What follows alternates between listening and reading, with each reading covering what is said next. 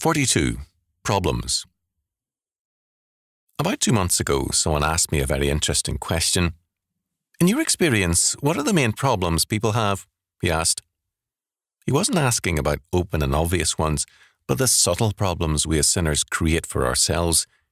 It was an easy question for me to answer because the problem areas are such common and obvious ones. First, there's self-pity, the worst and most cancerous problem of man. We are all prone to it. In self-pity, we read all situations in terms of ourselves. We are the slighted, hurt, offended ones. Self-pity destroys our sense of reality.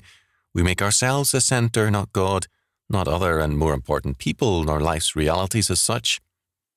Self-pity rests on an enormous and inflated egoism which demands so much of God and man that we are bound to feel hurt because there can be no delivery on our expectations.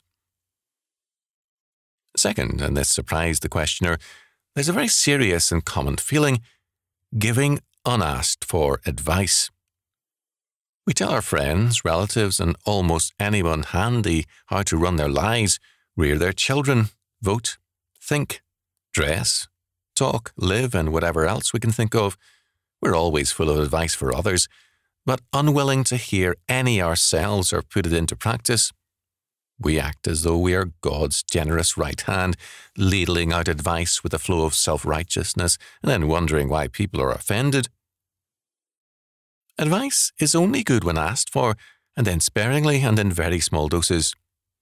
Moreover, we had better not give advice unless we ourselves can take it and act on it. Third, there's the common problem of handling money. It's not money itself which is the problem. We are, in our attitude towards it and our handling of it. Money tests us. Are we responsible or irresponsible? Do we use money in a godly manner, or do we use it as a means of power, of buying friendship, showing off, and so on? These three things are basic to most of the troubles people have, but people rarely face up to these problems. They prefer to blame someone or something else.